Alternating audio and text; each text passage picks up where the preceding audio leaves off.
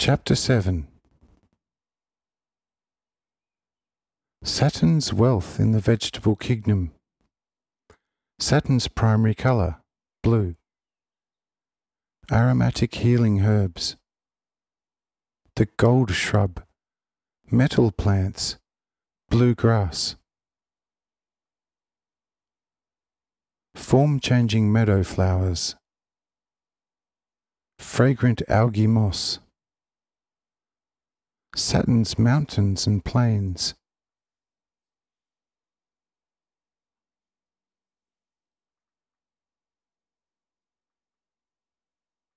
We have already learned about some of the more useful plants. We shall deal with the other plants in a more general sense, because if we were to discuss every peculiar plant on Saturn in detail, it would take too much time and would not serve the intended purpose, especially if you take into consideration that we would have to visit another 76 of these large countries, as well as several hundred smaller islands, and the entire tremendously large southern and northern areas, which are covered with ice. Then the many even larger countries of the Ring, and also the 7 moons. Therefore, we can only touch on that which is most peculiar, and we shall have to bypass everything else, and only make mention of those which bear some resemblance to the products of earth. Hereford, the country we have been dealing with, has countless species of plants which partly resemble those which grow on earth. But on the other hand, there are many species which bear no resemblance at all to any on earth. And then again, there are also plants which are native only to Saturn and exist nowhere else.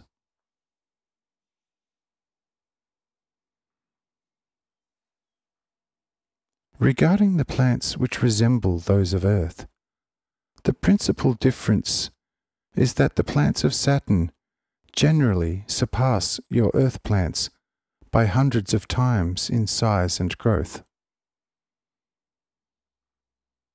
Because of their size, you can see their entire magnificence with the naked eye,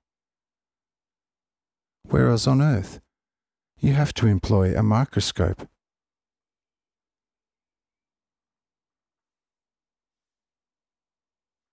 The second difference is the colour. On Saturn, green is mostly replaced by a fresh and cheerful blue in all its hues, similar to America, where some plants are more blue than green, and the green itself is closer to a blue than a yellow.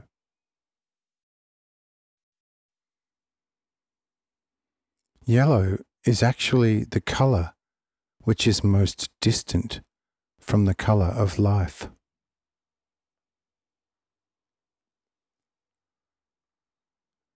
A third difference is that the blossoms of these plants are considerably larger and more plentiful, and their colour meld is enhanced by something that looks like a polished metallic base which shines through.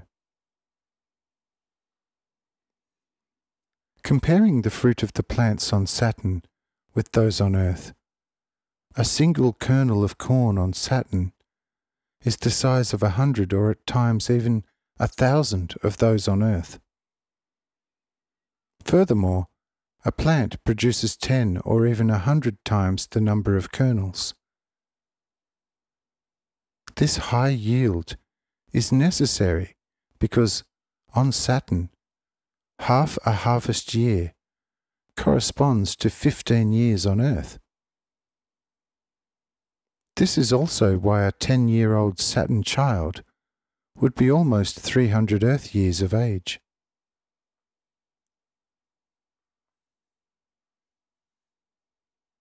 These are the essential differences of those plants which, on a smaller scale, also grow on Earth.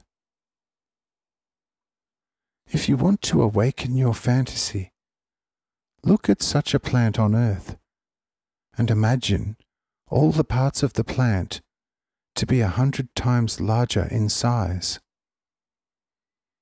In addition, imagine it with the colors that such a plant has on Saturn, as well as with all the other splendors this plant possesses when viewed through a microscope. When you approach it in this manner, you will have an idea of the vegetation on Saturn.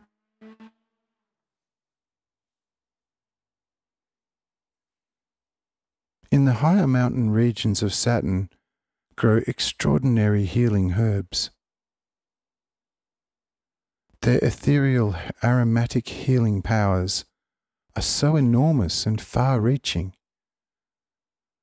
that not only do they keep the Saturnites in the best of health, but their healing effects reach distances of more than 1,000 million geographic miles through the ether, so that, for example, by preference, the elder bush, juniper trees and bushes, Juniperus communis, and also those healing herbs with spines, note 1, hawthorn, thistles, etc., receive a significant amount of their ethereal healing aroma from the plants on Saturn.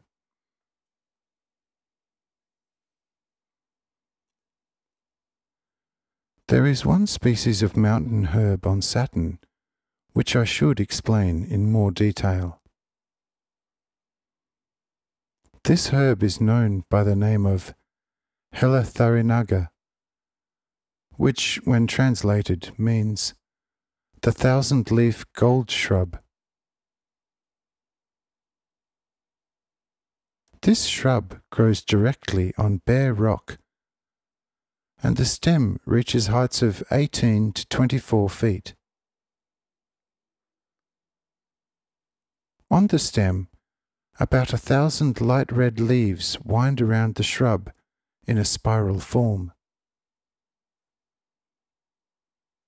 Their shape is a longish oviform ovate, and usually 5 to 6 feet long and 3 feet wide. From the edges of these leaves protrude 9-inch long tips, so that from the stem of the leaf to the end of the leaf there are 100 of these tips. Therefore, a leaf has 100 of these tips on each side for a total of 200. These tips have a dark blue color, which becomes lighter towards the spine tip. This spine, which is the longest in the center, has at its very tip a bundle of spines which are as red as the leaf itself. The upper side of the leaf resembles red-hot iron or burning coal that is set ablaze with a bellows. And these leaves actually produce such a fiery brilliance.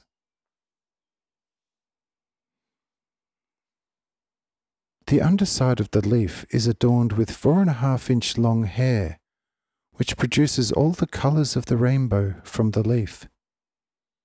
And, even at some distance, you will discover a glistening rainbow under every leaf. The closer you approach to these leaves, the more the splendour of this rainbow increases, because the iridescence becomes more concentrated to the eye. The stem or stalk of the plant looks like a matte polished gold and rises, usually by 3 feet, above the sphere of leaves, upon which there are several efflorescent blossoms, and upon which new buds continuously regrow.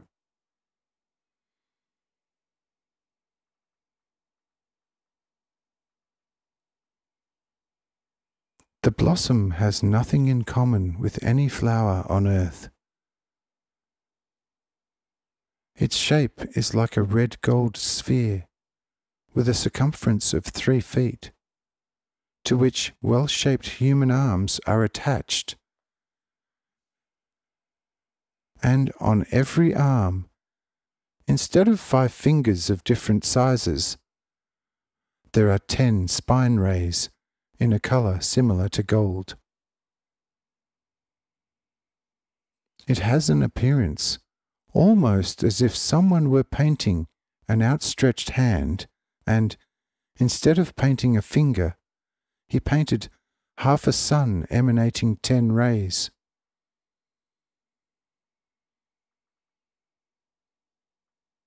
There are 5 flower petals around one flower bud, which grows in a straight line from the girth of this sphere bud, so that half of the sphere is located in the calyx.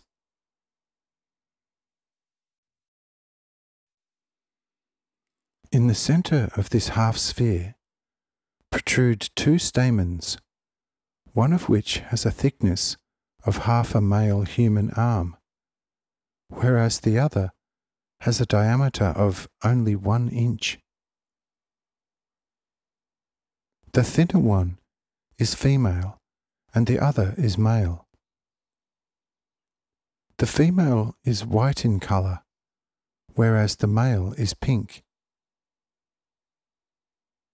Both filaments extend 3 feet past the calyx and hang downwards towards the ground, but not touching the ground.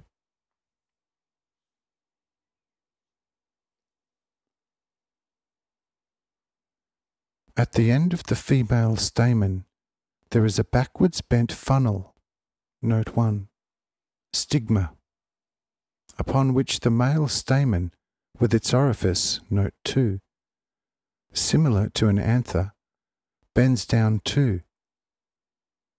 The male stamen will from time to time drop a fragrant liquid into the funnel of the female stamen, note 3, stigma. This is actual pollination or copulation of this flower. The female stamen absorbs the liquid into itself and, through this, bears the extremely powerful seeds of this plant, while the male stamen receives this ethereal liquid from the flower petals, and the flower petals receive the liquid from the leaves of the stem.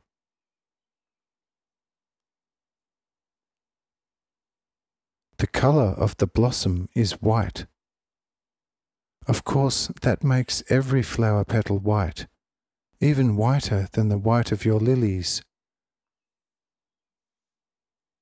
The collar disc at the end of the flower petals look like a polished ruby, which is somewhat toothed, similar to a flat hand at the end of an arm.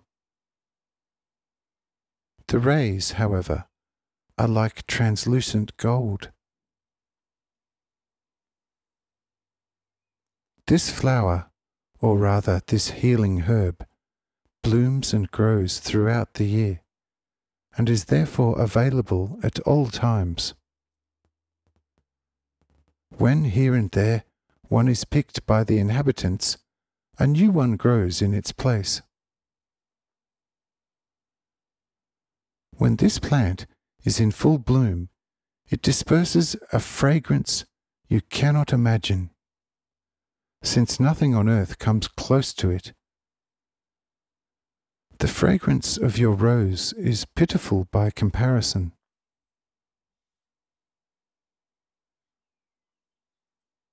If this healing herb, when in full bloom, would grow but once on earth, its intense, extraordinary fragrance could satiate a whole country, such as Styria, with the most beautiful fragrance. Were this not the case, then how could the aromatic healing power of such a plant reach the distant mountains of other planets?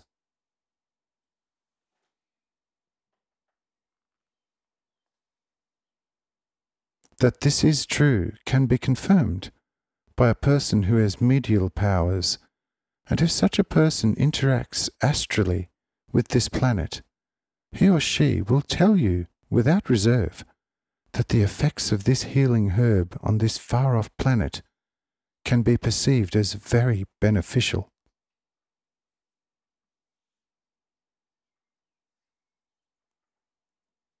The inhabitants of Saturn protect this plant very carefully, and they gather or pick it very rarely, because the strengthening effect of this plant is primarily in the air which surrounds these plants. Only when such a plant reaches a ripe old age and is close to withering away, when the hairs on the leaves start to turn whitish, then it happens that the stem is carefully cut off and the seeds are sown on the rocks. The seeds of this flower are very small and resemble a fragrant dust more than seeds. This dust is drawn in by the pores of the rock, and such a plant grows out of it here and there.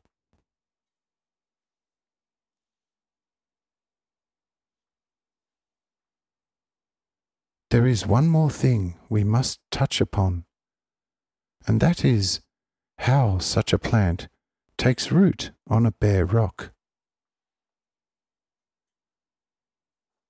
The manner in which this occurs is that the plant spreads its roots all over the rock, similar to the stone liverwort on earth. From the larger roots that spread all over, countless fine fibre-like roots drill into the pores of the rock and hold the stem of this plant firmly so that no human being is able to tear it from the rock. The question now arises, what do these roots draw out of this dry, hard rock? The answer is simple. They draw a kind of stone oil. How do they extract it from the rock? This occurs through an inherent power, which is their own smelting fire, and it makes itself known in little electric sparks, which are invisible to the naked eye. However, the roots have enough power to dissolve the bordering atoms of the stone into an ethereal oil, which is immediately absorbed by the roots and is led more and more purified into the stalk, into the leaves and flower petals, and eventually into the ethereal seeds.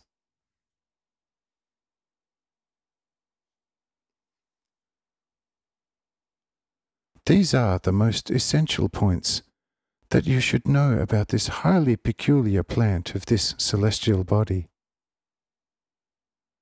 Even here, let your fantasy roam for a moment, and if you follow the description of this flower, you will be able to imagine it and enjoy it in your spirit and become enchanted by its healing power and splendor.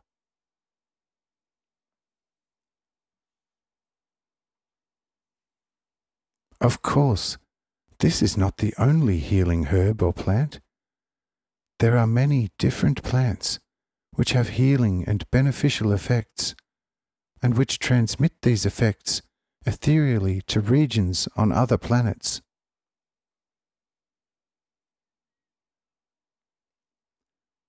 Especially noteworthy are the metal plants. On Saturn they are known as kibri. Through this species of plant, the Saturnites acquire the purest and all the various kinds of metals, without the need of any chemical smelting or purification process. These metal plants come forth in the different areas of the mountains in the most magnificent forms.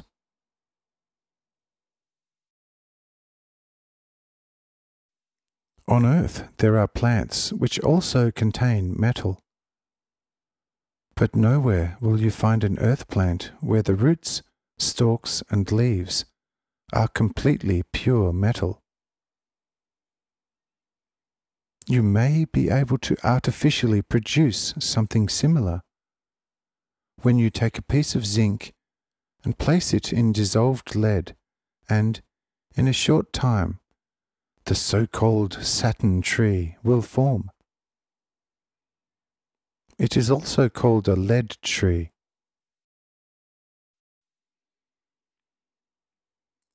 Whatever requires a great effort on earth can only be accomplished artificially and under the most one-sided, most tedious and poorest of circumstances. The creative power of nature works in a wide, rich and great manner on Saturn, free and without the slightest help from human science. That is why the ancient sages called the planet Saturnus. Saturnus in your language means as much as a satiated star. It also means satiation in all fundamental languages.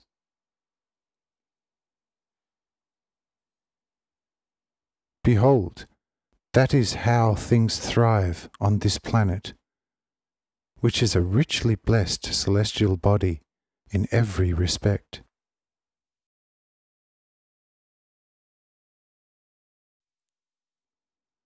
When you compare the growth of grass on Earth to Saturn, the growth on Saturn is luxuriant and larger in size.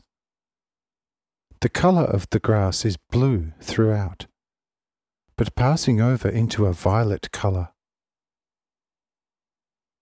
The seed stalk or funicule, which often reaches a height of 12 feet above the ground, is mostly a dazzling white and sporadically greenish.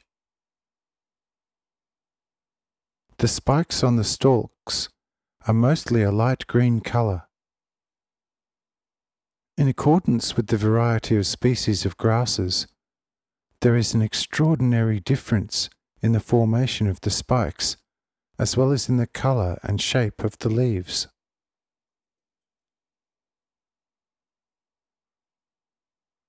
The meadows are an absolute treasure of the greatest variety, with the most magnificent species of flowers. An enthusiastic botanist could not count all the species of flowers on 1 square geographic mile of meadow in 50 years.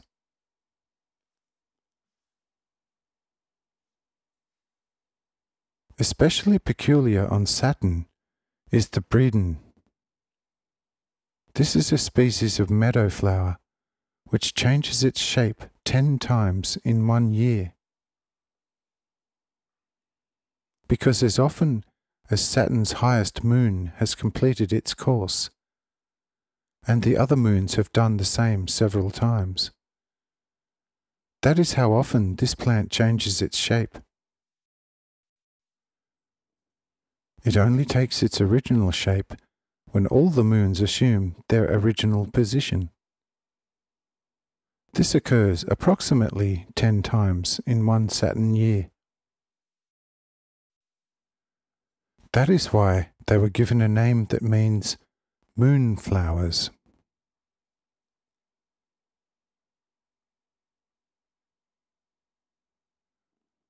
Besides all the different species of grasses and meadow flowers, what is noteworthy on this planet are the many species of alpine moss. On Saturn they are called turbi. They literally gild a treeless mountain height so magnificently that you can scarcely look at it when it is illuminated by the sunlight. This moss grows extraordinarily close together in different varieties, approximately 30 inches high above the Rocky Mountain ground. It appears throughout like an iridescent golden sandy carpet, accompanied by the most fragrant alpine scents.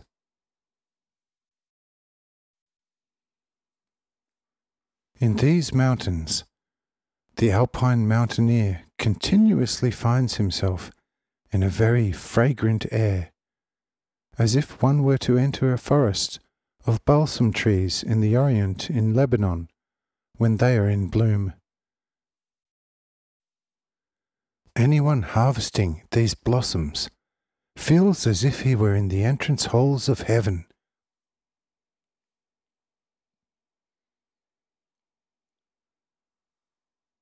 We have already mentioned the heights of the mountains on Saturn. There is one more thing which should also be mentioned. Even the highest peaks are capable of growing some kind of vegetation, which is not possible on Earth because of the necessary low air level. Also, the mountains on Saturn do not have such steep inclines, but rise like regular pyramids. Also, they do not form unbroken rows or chains, but rise above the lowland like a meadow upon which you have piled cut grass into haystacks. And these mountains become higher and higher towards the centre of the country or island. If someone were to climb the highest of these mountains in the centre of such a country, he would easily be able to look over all the other mountains.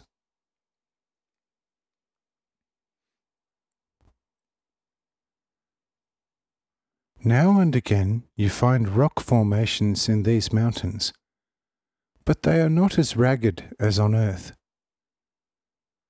They rise on the side of a mountain in a juxtaposition like sugar loaves, some of which reach heights of anywhere from 30,000 to over 100,000 feet. However, a fully grown pyramid tree will put this rock formation to shame, because the tops of the pyramid trees reach heights higher than the peaks of these mountains. Now you can compare, from the information you have received, the height of a pyramid tree with the height of the mountains, and you will realize why this tree should be called a growing mountain rather than a tree.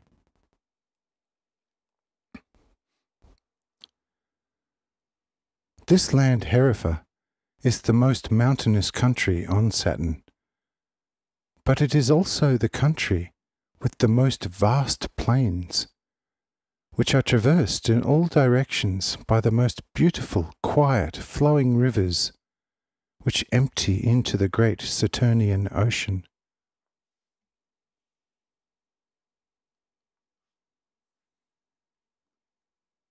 In the chapters that follow, we will discuss what kind of vegetation grows on the banks of these rivers or streams, and how they are otherwise utilized.